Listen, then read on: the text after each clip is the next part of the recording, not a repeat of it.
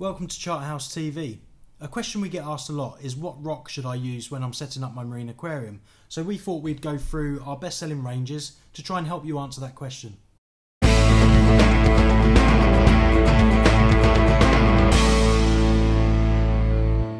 So traditionally people used to use live rock to set up their marine or reef tanks, and that obviously came straight from the ocean, being live rock.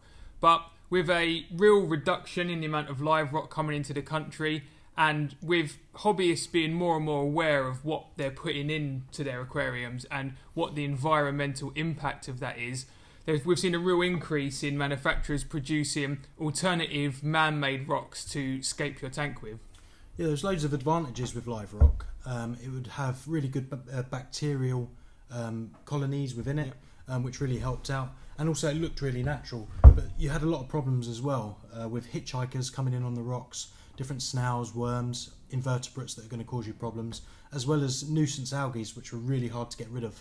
Yeah, I mean, these rocks that are man-made don't really have any of them problems. They're available in lots of different colours and in lots of different shapes, which we'll go into a little more detail in just a minute. But really, with the lack of risk and with the options to aquascape and the fact that there is really zero ocean impact, it's no surprise that retailers like us have stopped selling live rock some years ago, and why these man-made rocks are the perfect option for you to start your aquarium with. So this is ocean rock, and some years ago when the options were basically live rock or ocean rock, this was a really popular alternative to setting up your tank with. Now, while it's still used today and it's certainly not going to cause any harm, it is a very dense material. It's not very porous, so it's probably not the best compared to some of the man-made rocks that are out there. People are using alternatives such as things like reef bones.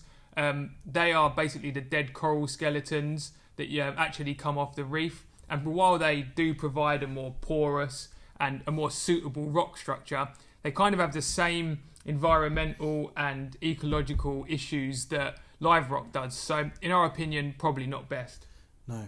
If you want another alternative that's going to be a lot more porous, then companies like Carib Sea and Marco make a range of rocks that aren't from the sea, that are either man-made or come from the earth, they're mined from the earth.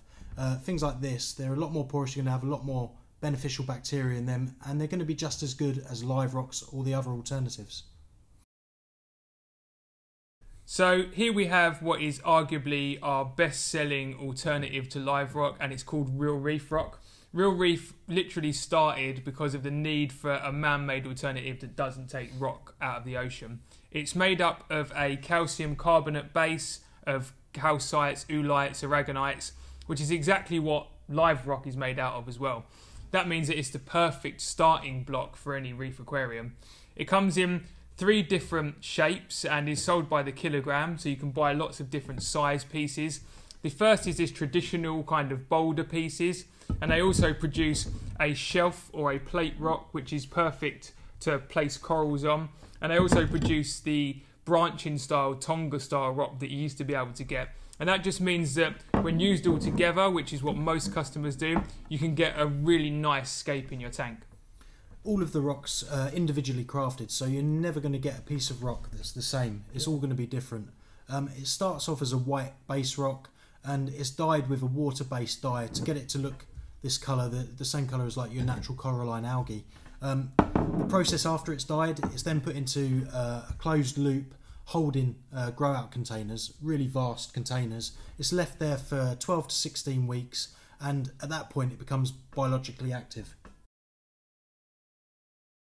So here we have the newest product that we're going to look at. This is the very recently released TMC Eco Reef Rock.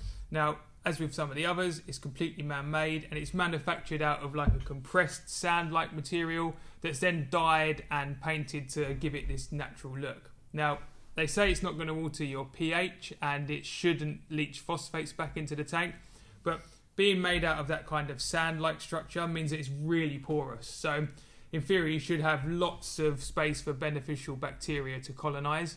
Now, that porosity also means that it's really light. So a piece like this should weigh 2 to 2.5 times be 2.5 times lighter than the equivalent in either a natural or man-made rock. So TMC is saying that you should be able to escape a tank for a lot cheaper. As well as some of the other rocks we were looking at, this you buy per box.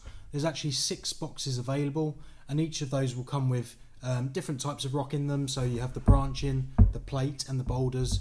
The good thing with that though is that when you look on the site, it actually gives you images of the pieces that you're going to get in each box, so you know what you're going to get. Alongside that, they actually do larger pieces that you can buy separately.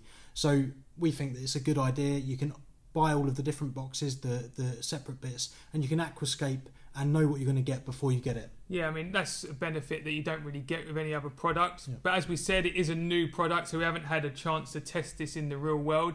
So if you think it looks good, and we kind of think it does, and you want to give it a go, as always, we'll put a link down in the description so you can check out some more info.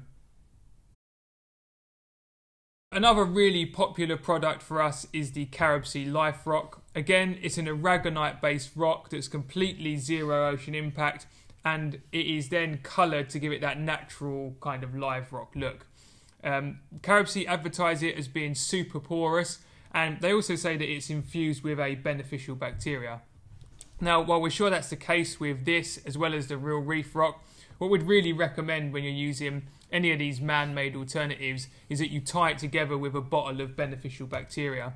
Something from big brands like Fritz or ATM or Dr. Tim's will ensure that when you're setting up your tank, your cycle gets that really great kickstart that it's going to need. Unlike the real reef rock, the Carib Sea Life Rock comes per box, so you buy it per box. The standard rocks come in a £20 box and a £40 box. You also do they do the shelf rock, which comes in a £40 box, and the Belize or branching rock, which comes in a £20 box. But by far the best seller is the Carib Sea Life Shapes box. You get different caves, tunnels, so you can really make a great aquascape with the selection of rocks you get. So we hope that that overview and closer look at some of our popular artificial rock has helped you decide what might be best for your tank or for the aquascape that you're trying to create. As always, we'll leave links down in the description below to all of the products that we've talked about. If you've got any questions, feel free to leave a comment or drop us a message via the Charterhouse Aquatics website. As usual, thanks for watching the Charterhouse TV channel. If you like the video, give us a thumbs up. Don't forget to subscribe, and we'll see you in the next one. See ya.